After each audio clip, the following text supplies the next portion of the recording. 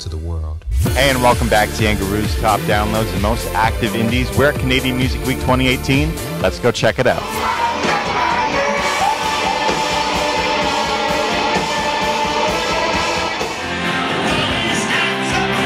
We have a thriving industry at this point. Now is a really good time to be an artist. Artists can now, I think, be themselves more than they ever could before.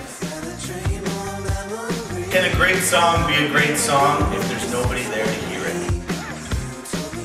I loved it. It's a very current sound. Nothing good ever comes from thinking too hard about art, I think. As long as we stay here and continue supporting our own artists, I think, there's nowhere to go but up. The people that we're nominated with are incredible and bands we look up to, so it's amazing. Seeing the music that's out there, I kind of know how to, do my next album. Yes to indie, yes to your dreams, and never let anyone talk you off the ledge. At number 10, it's Arctic Monkeys with 4 out of 5. Dean Young at number 9 with Last Man Standing. Marshmello and Juicy featuring James Arthur at number 8 with You Can Cry. At number 7, it's Lauren Mayel with Say It.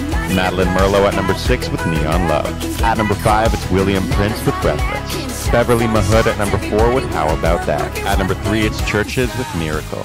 The Dungarees at number 2 with Don't Hold Back. And the number 1 most active indie of the week is Pritchett with Worth a Shot. At number 10, it's Family of the Year with Hold Me Down. William Prince at number 9 with Breathless. At number 8, it's Post Malone with Over Now. The Dungarees at number 7 with Don't Hold Back.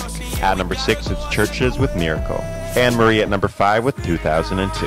At number 4, it's Bastille with Quarter Past Midnight. Modern Space at number 3 with Flip For It. At number 2, it's Pritchett with Worth a Shot.